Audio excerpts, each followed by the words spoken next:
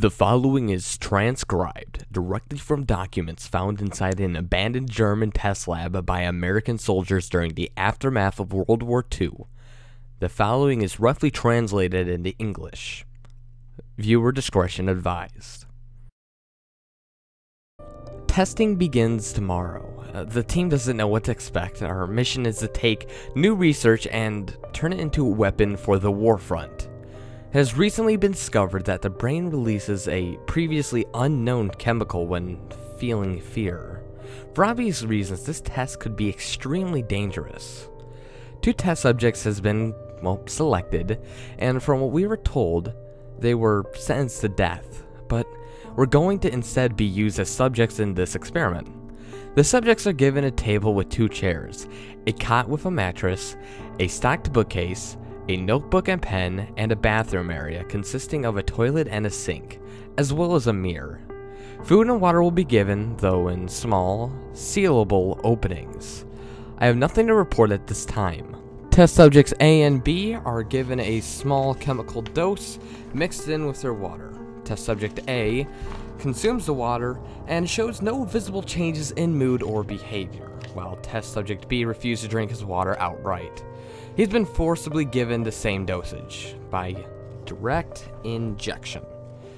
He gave some small resistance, but was easily controlled and injected shortly afterwards. He seemed nervous, almost paranoid, and jumped whenever he heard sudden noises. Subjects have been told to try and remain active, or sleep, just not idle. It took some time, but we have developed a gas-based version of the chemical. If shown, the effects on the subjects could become a very valuable weapon. Dosage has been increased slightly. Neither of the subjects are aware that the chemical is even being let into the room. After a few minutes, subject A stopped reading and began looking around the room cautiously. After an estimated hour, he began to read again. Subject B immediately responded. He opened a notebook for the first time and started writing. And here is the quote he wrote right here, which states, "What is going on? Stop whispering to me. I don't want to hear you." Onto a piece of paper. He then ripped it out of a notebook and slipped it under the door. No reply was given. We're going to observe the effects of this long term.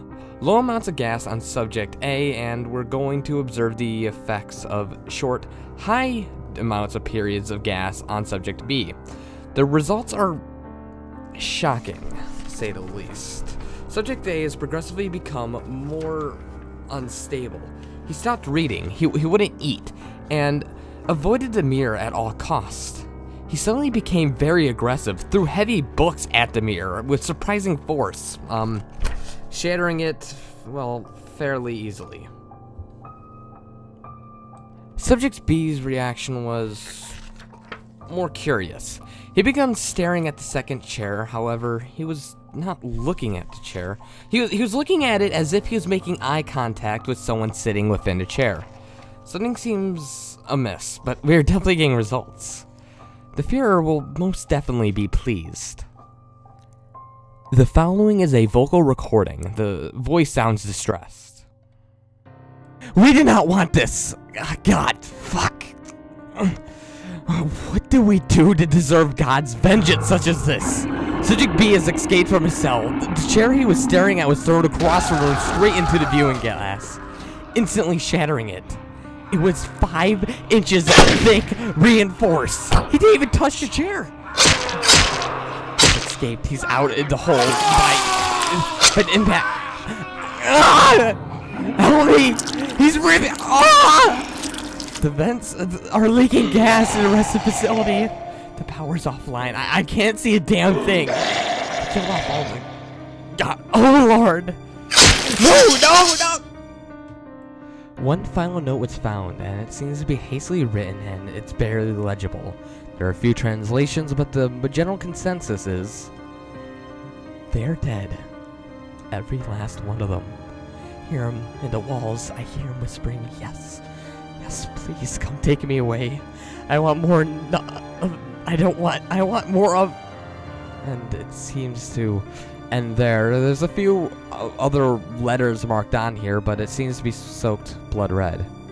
In April 23rd, 1994, Allied soldiers found the abandoned German laboratory with only its door sealed shut. Using explosive charges, they were forced to enter the laboratory. Wondering what was so important the Germans had to lock it away, they found 13 bodies, 12 of which had matching lab coats on, mangled to pieces. And, in one case, stray in half, the 13th body had a nondescript brown clothing and no head. Now, a larger scale investigation was launched later by the Germans to determine what happened, but this was cancelled after many German soldiers absolutely refused to return to the laboratory, even if threatened with their lives. To this day, no one actually knows exactly what happened to the referred subject, test subject B. However, it is of popular consensus that he is dead.